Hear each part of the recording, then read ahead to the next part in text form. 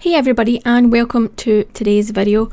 What I want to show you in today's video is how you can actually use Visual Studio Code to connect to a SQL Server and query it and interact from there. So first of all, what we have to do is open up Visual Studio Code, and then we have to install an extension that allows us to connect to the SQL Server. So here I am inside Visual Studio Code, and what I want to do is go to the Extensions tab. Now, the extension for connecting to SQL servers is called MSSQL, and it should be the top result for you. It's made by Microsoft, so it's a verified extension and plugin for Visual Studio Code.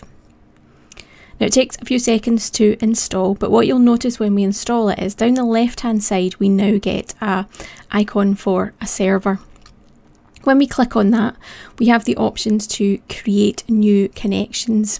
So I'm connecting to an Azure database, so I put in my Azure database server name here, and you can see it's sarahLSQL.database.windows.net. The second option I'm asked about is the database that I wish to connect to. Now you can specify a name, or you can leave that and connect to just the server. I've left this empty because I want to connect to the server. Now the next option that we get is about authenticating to that SQL Server or SQL database. Now we have three options here. We have SQL Login, we have Integrated, or we have Azure Active Directory with multi-factor authentication support. Now in this example, I'm going to keep it very simple and use the SQL login to connect, but obviously best practice is maybe not to use that depending on your organisation, so again be wary of picking that. So with the SQL login option, I'm asked for my username, and then I'm asked for my password.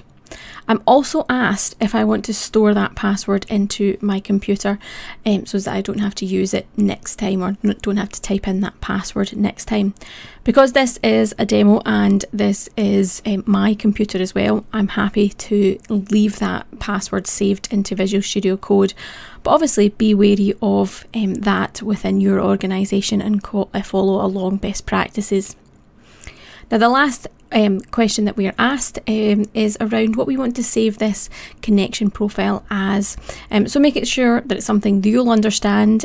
Maybe you want to identify it as the production database, or you want to identify it as the dev database, something that will make it easy for you to reconnect next time that you need to do this, so you don't have to go through this setup process.